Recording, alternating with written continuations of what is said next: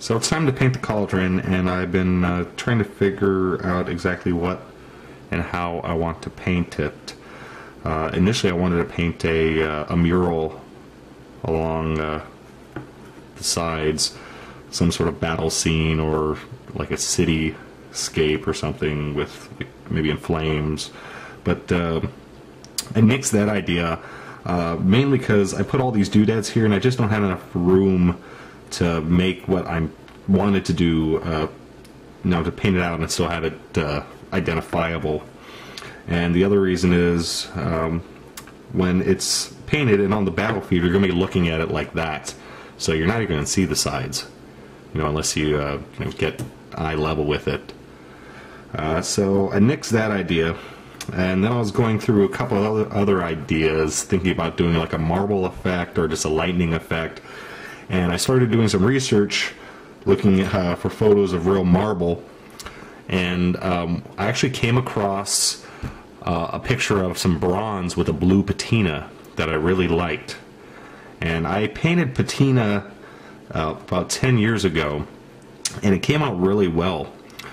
And so I decided, hey, that's going to be a good, throwback to what I did 10 years ago. Let me see if I can redo it now. And let me show you what I did 10 years ago. High-tech camera work here. That is a Rackham Dwarf Chariot that I did, and it's one of my favorite models. I'm kind of disappointed I sold this one off, but it came out really nice. And what gives me a bit of pride is whenever anyone says anything about how do you paint a patina on a miniature, someone else will say, oh, look at this model, and they'll point to that picture. So that's a nice feeling. So what I'm going to do is recreate that, except for instead of green patina, do a blue patina, and do the patina a bit heavier. And hopefully this will work out. Luckily I still have my recipe from when I did that 10 years ago. Whenever you're painting, write down what paints you use, because you might be fresh in your head now, but you stop painting and then a year or two later you go back to paint the model again, and well, I never remember what I used. So I still have that recipe, and time to get started. The first step is SS Camo Black. It's SS Camo Black now, it used to be SS Camo Black Brown. And the whole thing about the patina look is, since the patina dulls the metallic sheen, you want to start off with non-metallic paints and then just work up to a little bit of metallic along the edges. So this is going to be, this step you really don't have to stipple, but I will be stippling the other steps to get a nice good effect for the patina. And anyway, this is my stippling brush. This is just an old brush. I clipped the tip off. And if you never stippled before, it is extremely simple.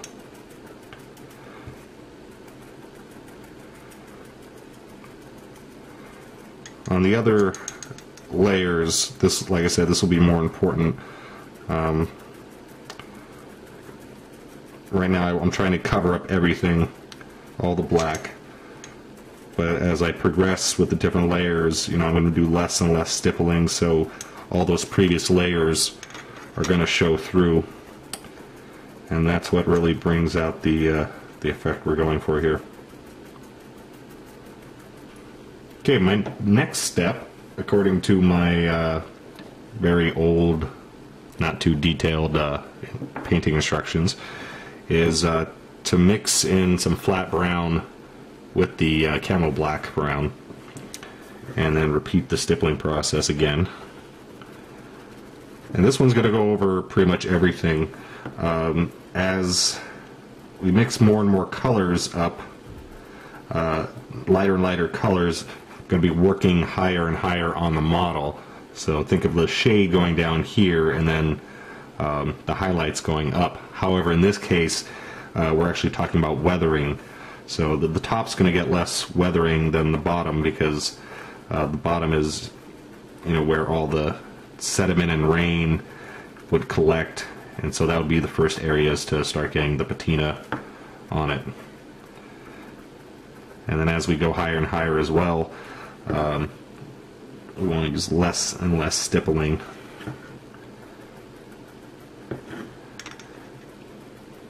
So in case, yeah, is that off? No, that's on camera, yeah. So just so you see, dipping it in the paint, wiping a little bit off. It's not quite a dry brush, it's something similar to that. Basically, you just want to wipe it off so you don't get streaks.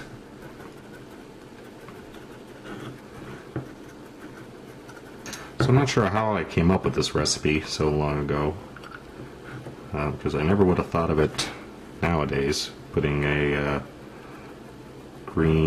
yellow-green color English uniform over a very red, brownish color. But it seems to work, so I'm not complaining.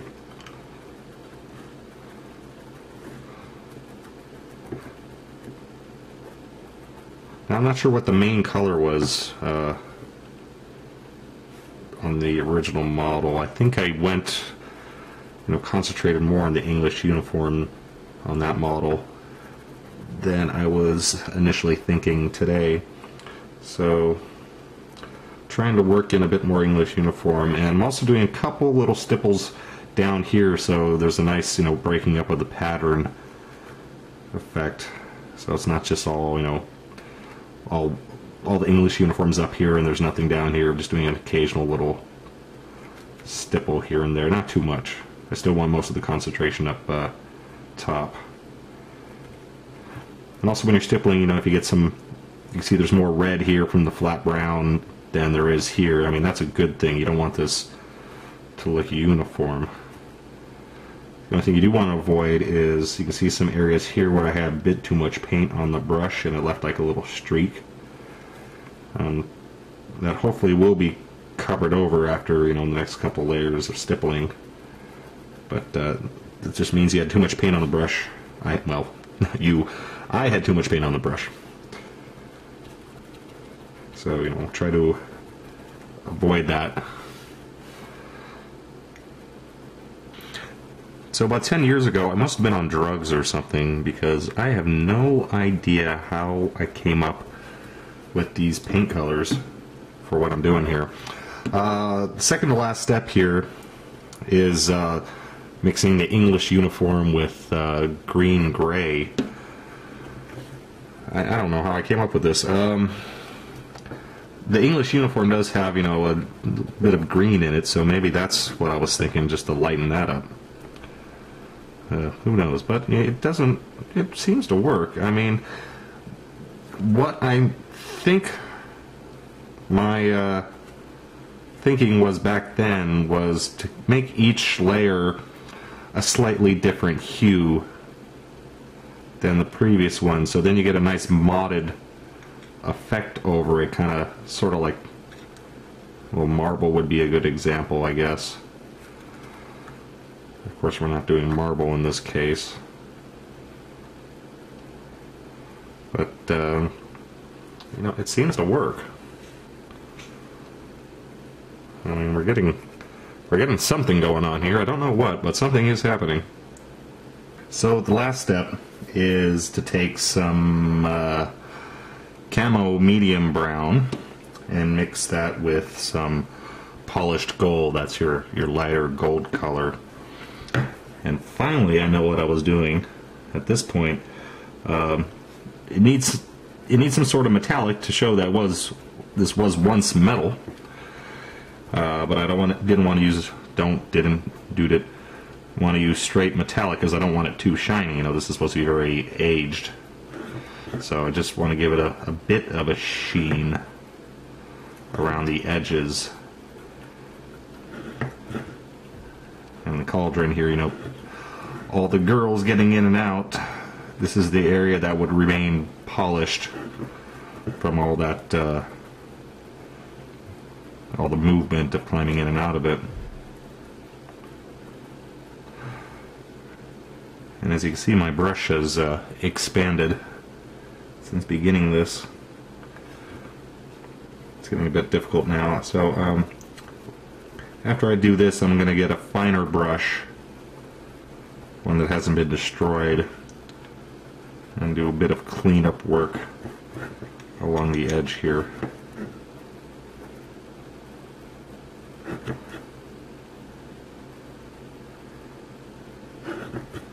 I'll add a spot here and there as well on the bottom. Okay, that part's done.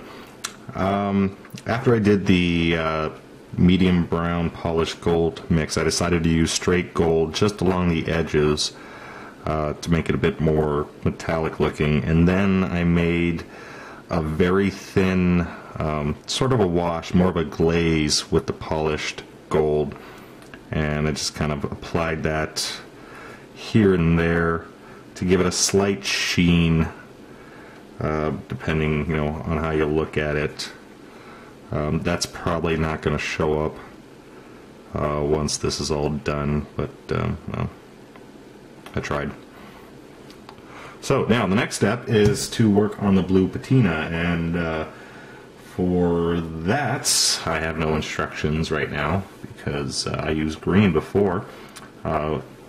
Before I used dark green, I think thinned out and kind of worked that into the bottom, and then I used Jade Green, this stuff,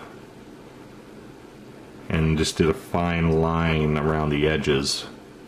So that's not quite the look I want to do for this one. I want more of a blotchy blue patina.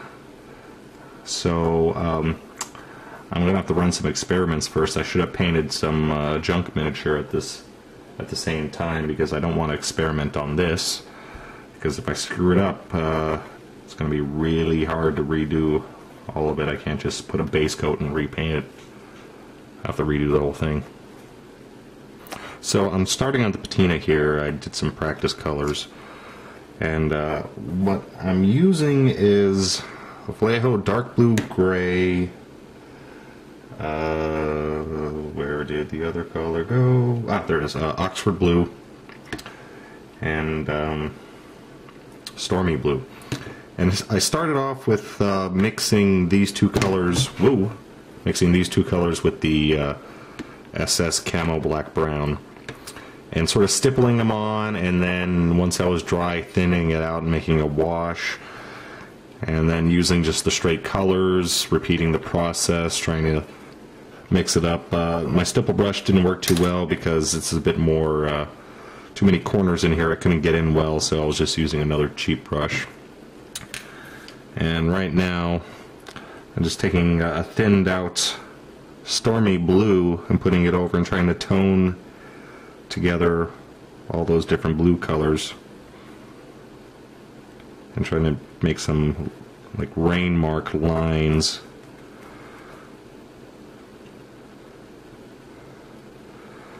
And this is going to be a slow process until I figure out exactly what I want. Basically, I'm just experimenting here until I get the exact shade I want. Now, since I'm just using very thin washes, I'm not too concerned about screwing it up because it's a slow process.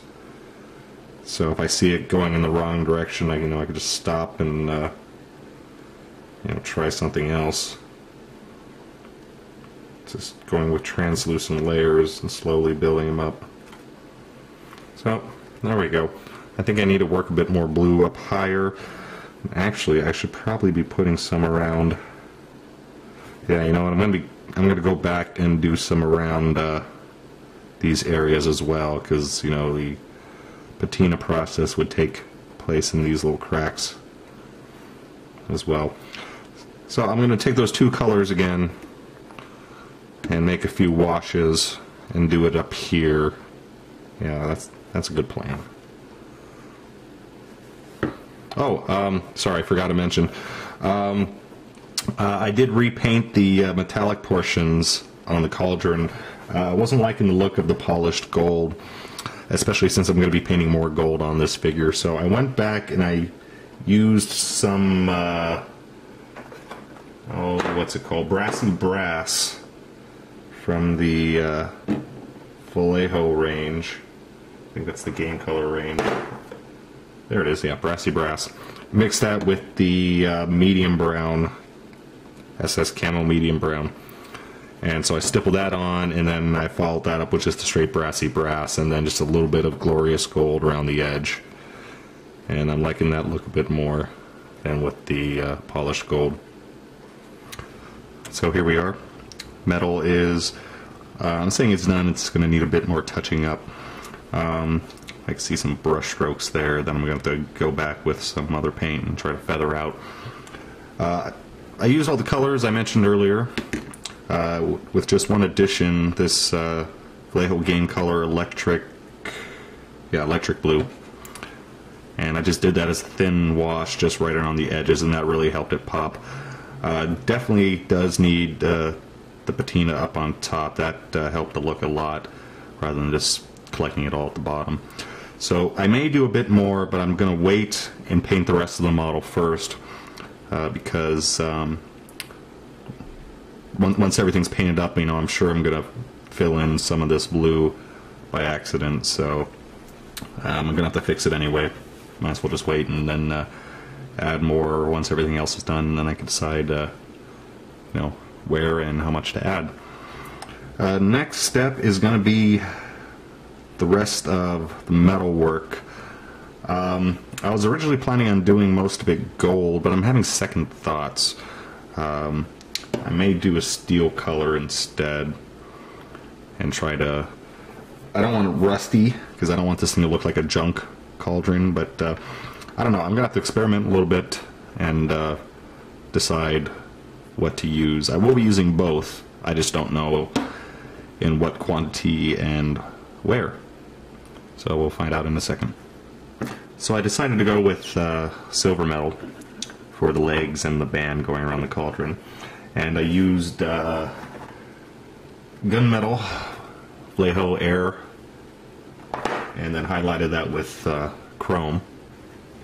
Chrome has a nice blue tint to it. And to go with the blue patina on the bronze, I decided to try shading the silver with blue. Keep that silver look. So I just have some ink, blue ink, thinned down very much, drying off the brush, and then carefully starting to put in a glaze to get some shade.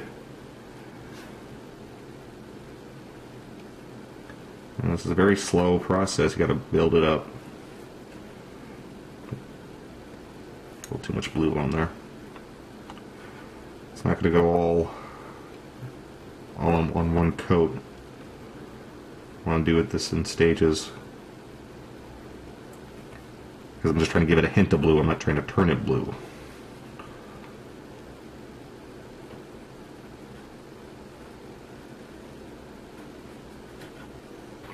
So to give you some insight into my thought process when choosing colors, I painted all the silver, then I started painting the gold. And well, the gold is starting off with just a mix of Glorious Gold and Cobra Leather. You can use any brown, metallic. It just helps the metallic paint the cover, and then I go over in gold and the highlights. I did a whole painting video on gold, and that's what I'm doing right here. So go check out that video from about 6 months ago if you want more. Back to the subject. The thought process of doing this, I painted all the silver, and then I started painting the gold. And trying to decide what to paint gold is the difficult part. Initially I had these two bands, silver, and the gold just wasn't spaced right, because it was like a little silver, then a little gold, and some silver and gold and silver gold. It was too hodgepodge. So I'm just sitting here thinking about what I want to paint gold now. Right now the top is looking kind of okay. I'm not too sure about leaving these silver, but you can see the top is very heavy on gold and the bottom is very heavy on silver. So you want to balance that, because you don't want one area to be all one color and then another area to be another. So that's what I'm trying to decide right now about what to do. The band going around the bottom here, I'm possibly going to paint that all gold. I'm just staring and thinking at it right now. What I wish I did was put something else down here that I could paint gold. You know, a secondary smaller band. Actually, yeah, that would have been a good idea. I wonder if I can still do that. If I did a secondary band, just like I did up top here, and paint that gold, that would be perfect. I'm going to lose all the patina, though, if I glue on styrene on top of all this. So that's it. So I'm just thinking now. Not sure exactly what I want to do, but I just have to get more gold on the bottom. I may have to repaint the leg. You know, now I think about it, I think the legs are going to have to be repainted gold. I have to think about this. You'll find out what happens in a second. So here is the, well, not final results, but finally decided on the colors to use, metallic colors to use in the Cauldron here. I decided to repaint the legs gold, which I'm kind of disappointed on because the legs were looking really good in that silver color, but it was just too much silver for the model. What I ended up doing is keeping this silver and the legs gold, and I still need to finish painting this, but I added some spots of silver because painting this gold and it was too heavy on the gold on the bottom, and that helps to break it up a little bit. I would have liked to do more, but there's no clear defined areas on the legs where I could, you know, just paint some silver on. Now we have a nice balance of color. There's a lot of gold down here, there's a lot of gold up here, we have the stripe of silver, we have this other stripe of silver, and then a little bit on the bottom. I tried putting some silver on these little doodads on the bottom, not liking how that looks, so I'm going to repaint that in gold. But overall it's a good balance, so that's important. Also started on the figure, just a rough base coat right now. I'm not going to go over painting the figure because I already did a extremely long article on painting flesh, and this is a copy of that using the 3 Panzer Ace flesh colors. The only difference on this one from that article is I'm going to try to make the flesh just a slightly more pale, which means I'm going to be concentrating more of the highlights with the highlight flesh color. So just a little bit, small amount of shade, concentrating more on these two, and that'll be done shortly. So with the flesh painted, we're definitely entering the home stretch here. Not too much left to do. Again, it was painted just like in my painting flesh article video, excuse me. Just concentrate a bit more on the highlights. So she's not really too pale. Definitely not pale, but it's light enough where I like it. The hair, it's just base coated in black and then dry brushed with a couple greens. Green is a bit of a controversial color here because I don't have any other green on the figure. However, I do have green in the army. So we'll see if it works in the end or not. And also using green on a figure that was a dryad is kind of irking me, but we'll find out in the end if it works. One of the last things to paint are the tentacles, and that's the easiest one to figure out because the main color of my army is purple, so I know what color I'm going to paint them. Start off with some violet and mix in my blue violet, my main Dark Elf Army color, and then work it up into some wolf gray for the final highlights.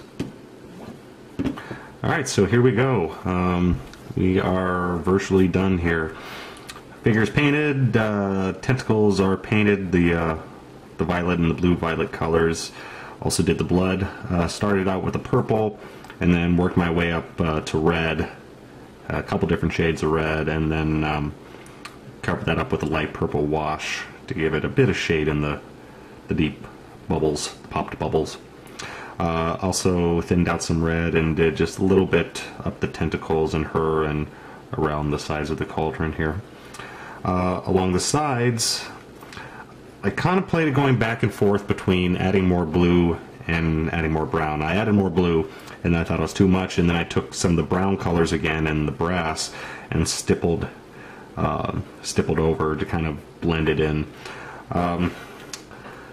The issue I'm having is the same issue that I was having for the reason for not putting a mural on this thing, because when let's see if I can get this right in the camera. When I'm looking at it like this, I say, you know, there's not enough blue on it, and then I flip it over and say, whoa, there's way too much blue on it. So that's the issue I'm facing right now. I just can't find a happy medium. It's, you know, it's an issue with the shape of this cauldron.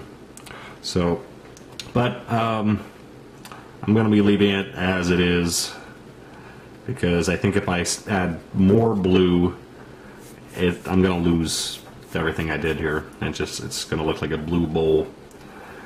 But there we go. So, still not looking not too shabby. And the base. The base is virtually done as well. I didn't bother recording that because rocks are incredibly easy to paint. All you have to do is just take some random grays and some other ones that I put away somewhere, and you just go through and dry brush different colors of grays. You can add different colors as well. I added some brown violet, which is a greenish brown color. And then for the highlights, I usually like to switch it up, so I'm using cold grays for the rocks, and then I switch it up and put a warm color in for the highlights, like this bone color. And then after that, I just added some more green and brown washes to mute it all together. So rocks are easy. You cannot paint a rock wrong, because rocks come in any color you like. So there you go. And skulls are painted. Still need to paint the exterior part of the base, and I think we're ready for the dull coat. So figure is done basically, and now I'm just livening up the blood a bit. What I have here is a mix of Future Floor Wax, which is extremely glossy, and I added just a couple drops of red ink, which is not necessary since I painted the blood red, but it hopefully will give me a bit of tinted transparency, so hopefully it will give the blood a bit more depth. And right now I'm just using a brush because I want to make sure where it gets applied, but after this dries, I'm going to go back with a pipette. Oops, I just dropped something. Go back with a pipette and do a thicker layer. So hopefully that'll give me a good, real good transparency effect for the blood. Alright, final step. Base is done. I added static grass, 2 different colors of dead grass, and then some of the Army Painter Battlefield swamp tufts of grass, which I like so much. And the same blood that I'm added to the cauldron, I also decided to add to the base as a little bit of spilt blood. So I added some more red to this and just a little bit of little bit of blue to darken it up. I'm just going with the pipette. And the good thing about this base here is it's got all these little channels in it, so perfect places for the blood to flow.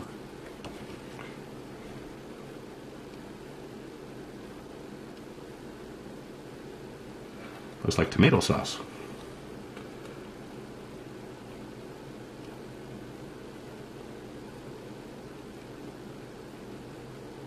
So I'm going to just do this a little more. Probably, hopefully get the flow a little bit in the cracks. There we go. Ah, so bloody. So a little bit more of this and let it dry and attach the base to the figure, and we're going to be done. Okay, here we are, all done. Where did I leave off? The blood on the base, all completed. Did about 3 layers to build it up to the thickness I wanted. Made the mistake of, as it was running down, it filled in, colored all my static grass here, so I had to kind of scrape that off and then redo it because I didn't want all the grass all red. It looked weird. There we have that. Oh, the only other thing I forgot to mention was the cauldron itself. I don't know how many minutes back it will be on this video, but I was talking about not liking the color on it and trying something else. What I ended up doing was giving it a few very thin glazes of my stormy blue, a dark blue, and that gave a real nice blue tone to the overall cauldron, and I'm liking where it is now, so I am satisfied with that. And yeah, that's about it.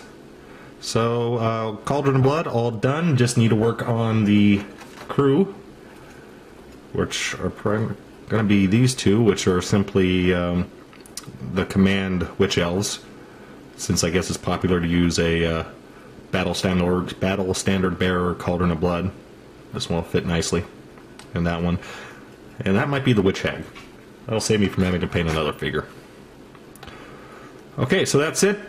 Sorry for the incredibly long video, but we're all done. Hope you enjoyed it, and now it's time for the dance party.